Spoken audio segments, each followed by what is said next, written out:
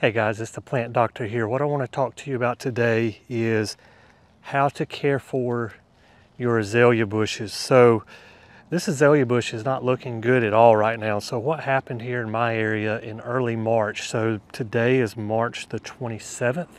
What happened to us was this: early March, first week of March, 80 degrees one day, 82 the next day, 79 the next day. Like we had a week of 75 to 80 degree weather. The very next week, we had a low of 21 degrees. So what happened was these azaleas started to push out a little bit of new growth, and that new growth got burned back pretty hard. And so I'm going to baby these back to health, and we're going to have some nice looking azaleas, believe it or not, here in about a month. They're going to look really good. So let's just talk about year-round azalea care and maintenance. And for me and for you, it should start with this. It should start with soil chemistry. So azaleas are going to be in the family Ericaceae, and that literally means acid lover. And so these are things like rhododendrons, azaleas, blueberries. They all love acidic soil. So like a pH of 5 is like ideal for them, and most plants like to be in like a 6-5 range. One thing you can do to check your soil pH is this. Get you a soil test box. So if you're in the United States, your state has a land grant institution where you can send a soil test off at. For me, it's Auburn University in Auburn, Alabama. If you're in South Carolina, it's Clemson. If you're in Iowa, it's Iowa State. If you're in Colorado, it's Colorado State. But you can go to your local county extension office, pick up a soil box. It's going to look something like this. And you just put soil in there. You mail it off. For the state of Alabama, it's $8. It's not a big deal. It'll give you your soil pH and then your nutritional values of your soil, and it'll tell you how to care for what crop you want to grow. And for our case, it's azaleas.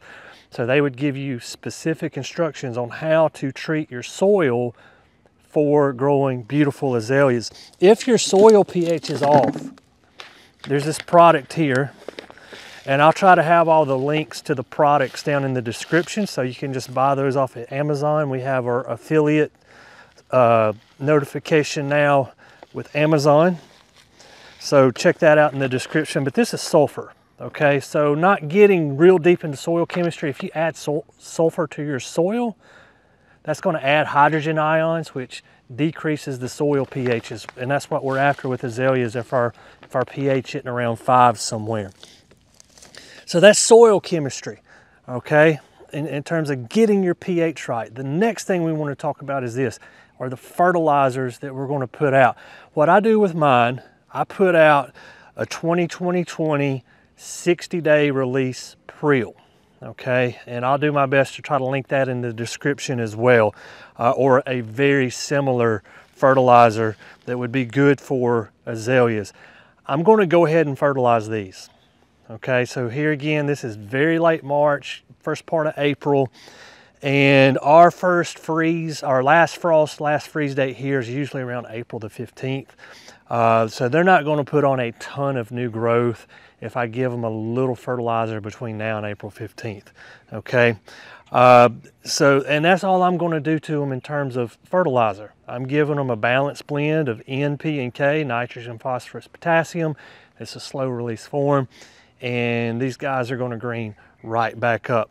In terms of pruning, the only thing I'm pruning right now is this. I did have a few branches that died off during the cold snap. It got so cold that I had 2 or 3 entire branches get burned off of the plants. I've got an entire row of azaleas right here, and so there's probably a dozen of them through here, and I had 1 or 2 branches out of the dozen plants that actually got killed. I'm gonna prune those off. I'm not pruning anything else right now. Reason being is this: these azaleas are loaded with flower buds. They're swelled up. They're ready to do their thing here in another week or two. They're gonna have beautiful flowers all over them. If I prune now, I'm gonna cut off my flowers. The plant will be fine. It's not gonna hurt the plant, but I'm not gonna have those flowers that we worked so hard for here with these azalea bushes. After they flower, I'll come back in and I'll probably just shear them with the pruning shears. I'll give them a light shear and they'll thicken back out and they'll be fine in terms of looking like a nice full evergreen shrub that they are.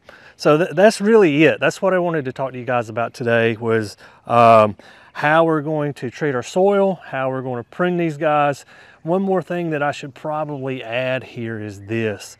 One thing that you need to look for on azaleas in terms of insects is aphids. So aphids or azalea lacewings will get on these as well. On the bottom side of the leaf, okay, you will get aphids sometimes.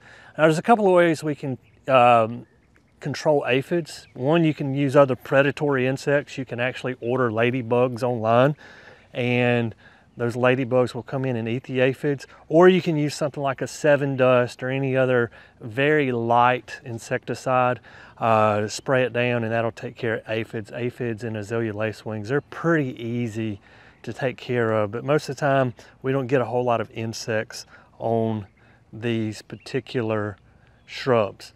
Guys, as always, thank you for watching The Plant Doctor. It means a lot to us here on the channel, all the likes you've been giving us. If you have questions, please leave them down in the comment box below. I do my best to answer all the questions we get here on the channel. And until next time, this is The Plant Doctor.